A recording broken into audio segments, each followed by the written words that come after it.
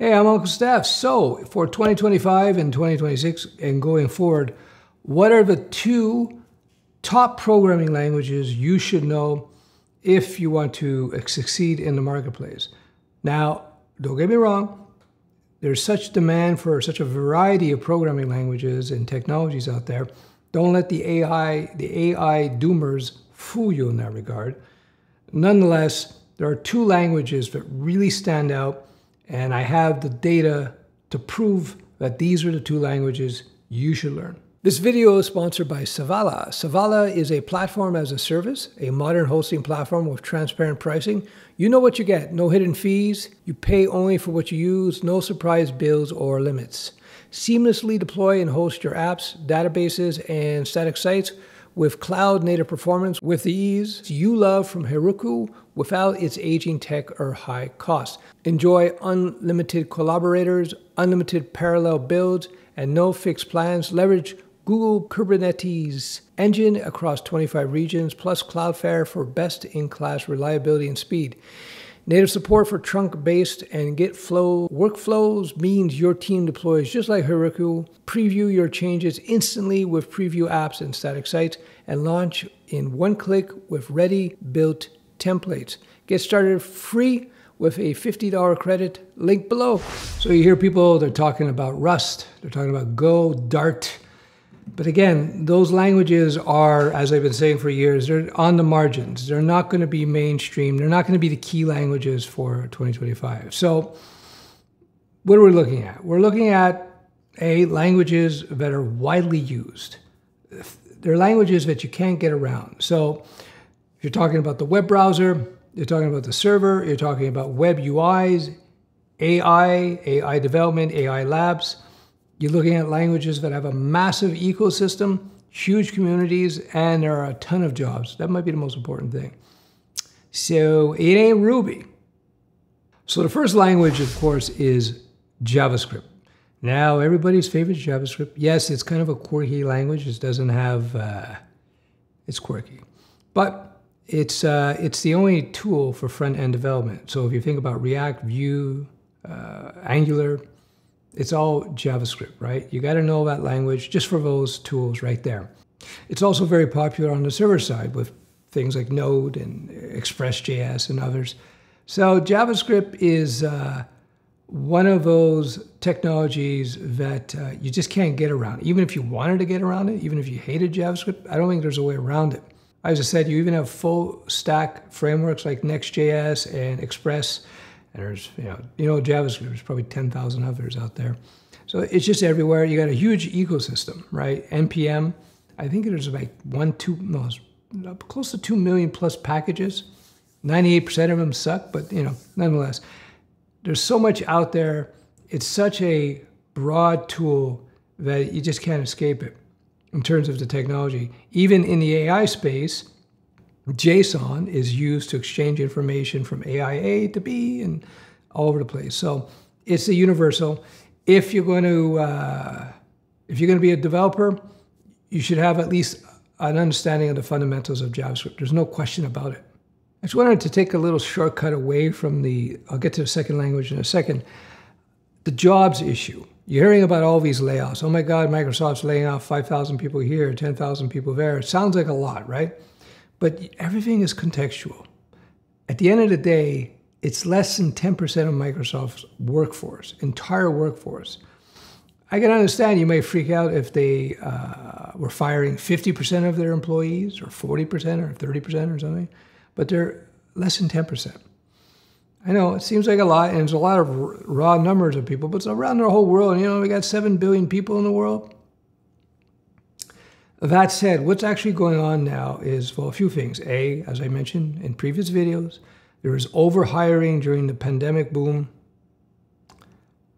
They are dealing with a recession. I think there's a slowdown in the market. It's not officially a recession, but we could be in one now.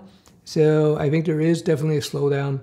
And number 3, of course, the 800-pound nerd in the room is AI.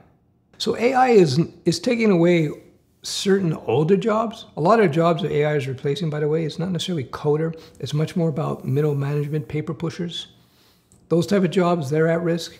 But this is transitional, meaning that once the dust settles and companies like Microsoft and others figure out what they have to do, they're going to rehire and be hiring people with the right skills. And these two languages are fundamental to those right skills. So for example, IBM famously, I think they laid off 8,000 people, and a short time later, they hired another 8,000 people. And people are going, oh, what's going on with Microsoft? What, are they stupid? No. If you're, I don't know, I'm going to make a basic analogy. If you are a shop that does a lot of plumbing, and you have a lot of plumbers on staff, and then you shift over to electricity, you're going to fire plumbers and you're going to hire electricians, right? That is what is happening now. So IBM, to use that example, they basically were offloading for the last couple of years their traditional application development business. Just like, I don't know, 15 years prior, they were one of the prominent laptop makers. They made some of the best Windows laptops in the world. They made the ThinkPads. So they sold that off, and that became, I think it's Lenovo. And so they left that business. They did full stack application development. They even took Swift at one point, turned it into a server-side language, very performant. And anyway, they dumped all that. Now they're in big time with AI and quantum computing. So old jobs replaced by new. This is common. The second language that you want to get into, of course, is Python. Python is the king of AI, the king of data science. If you look at the AI and the machine learning frameworks, it's all, PyTorch, TensorFlow, JAX. It's all Python first, right? If you're going to be handling big data analysis with pandas, you got pandas and NumPy. I never used that personally. Anyway, all the data pipelines are all managed with Python code. Even I've seen even rendering farm engines will be all scripted by Python. I know this good friend of mine worked for a big production studio, and they were looking for Python coders to basically just manage all the scripts that were used to manage all the video rendering. So Python's popular because it has a very clean syntax. It's easy to be very productive with the language. It's a very levered language, meaning a few lines of code get you a lot of output. So it's used a lot in the research community. It's used in prototyping. And it has a massive community like JavaScript, right? There are millions of tutorials, transformers, open AIs, Python SDK. Python is everywhere. So besides all the AI stuff, Python is pretty widely used in full stack development. So there are Python frameworks like Django.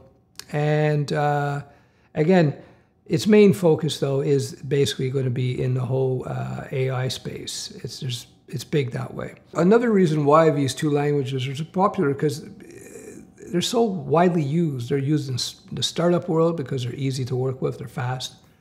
They're used in enterprise worlds. So for example, major banks will use Node.js because it's low latency. Netflix uses Node. It's, that's it. There you go. Python's the glue language as well, meaning it's used to stitch together different processes. That's it. So how about jobs? What about jobs? Well, let me take a look. Let's take a look. So I did a little search on the job opportunities for Python. Yes, there are phantom jobs, but there are phantom jobs in everywhere. But you get the most phantom jobs, of course, is Python JS, which indicates that there's the most interest in that. So when the phantom job thing kind of fades, you're still going to see the same result in an actual job. So a recent developer survey of popularity in 2024 Stack Overflow developer survey, JavaScript was the most used language. 62% of people use JavaScript. That means many, many projects use JavaScript. And Python, the second at 51%. This is for many years running. JavaScript has topped the survey every year, except for 2013, 2014. So it's not a flash in the pan technology. And again, because it is dominant on, well, there's no other competition on the client side, right? It's going to be around forever. It's lightweight. It's easy to work with. Let's look at open source activity. According to GitHub's Octoberverse 224 report, 2024 report. Python overtook JavaScript as the most popular language on GitHub, largely driven by AI, data science, and machine learning projects, while JavaScript remains the lingua franca for the web frameworks and tooling. Lingua franca means it's used everywhere. The job market demand is pretty strong, so 16,200 Python jobs, about 16,500 JavaScript jobs. The JavaScript, you're looking at Node.js, React, full stack. For Python, you're looking at backend, AI, ML, full stack. That's it. Between the two languages, you got over 29,600 openings combined. So what's the bottom line? JavaScript remains indispensable for web scale UIs, server-side runtimes, Node, Edge, full stack frameworks, while Python rules the AI world, data pipelines, rapid prototyping.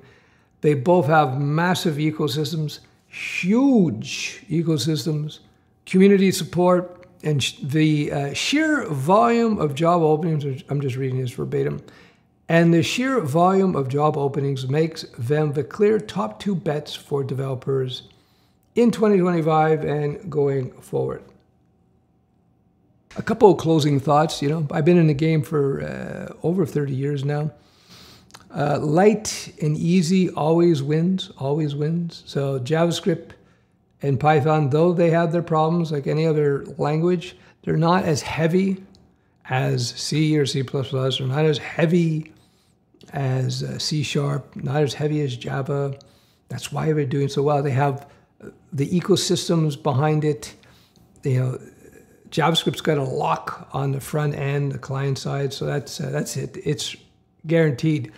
So if you're wondering what languages to learn, in terms of the data that I just presented, those are the 2 obvious ones. That all said, whether you learn JavaScript or Python, doesn't matter which one you go first. Once you've learned one programming language, all the rest become easy. But here's the thing.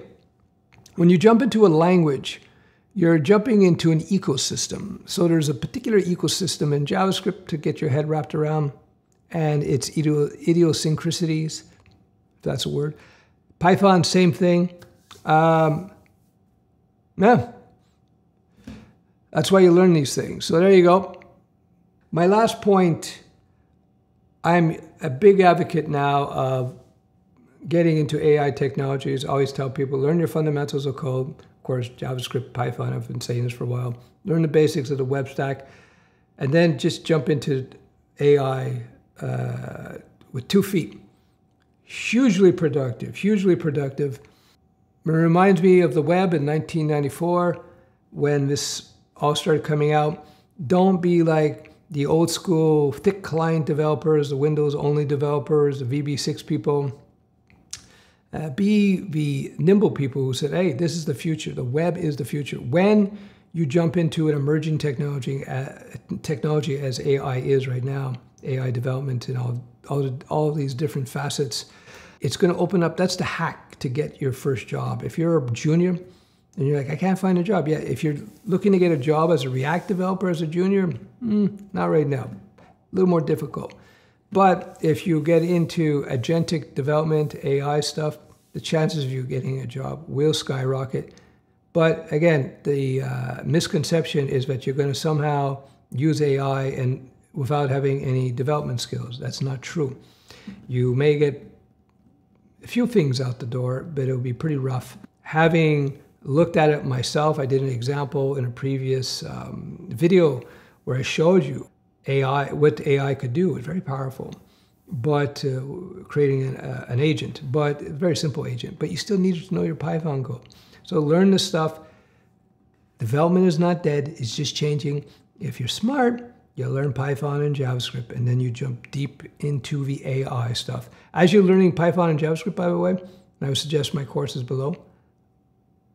I'm biased. I think they're the bee's knees, but you should, as you learn, you should be working with AI code editors, starting to get to know them. I can't recommend one or the other, whether it be Gemini, Grok, or OpenAI, GPT, Claude. It's always shifting. So right now, Claude seems to be the best right now, but that could change. Well, it could be right now. I think Grok, the latest Grok 4 could be the best right now. Always change, it doesn't matter. As long as you understand what it is like working with these tools, then you'll be able to switch and rock and roll, just like you work from IDE 1 to 2 to 3, from JavaScript to Java to Python. Once you get your head wrapped around the fundamental concepts and ideas, everything becomes easy. Hey, I'm Uncle Steph. If you disagree with anything I said in the video, please comment below. If you agree with what I said in the videos, please comment below. If you don't like my long hair, give me 2 thumbs down. If you're a fan of Ruby, skip this channel. No, that's it.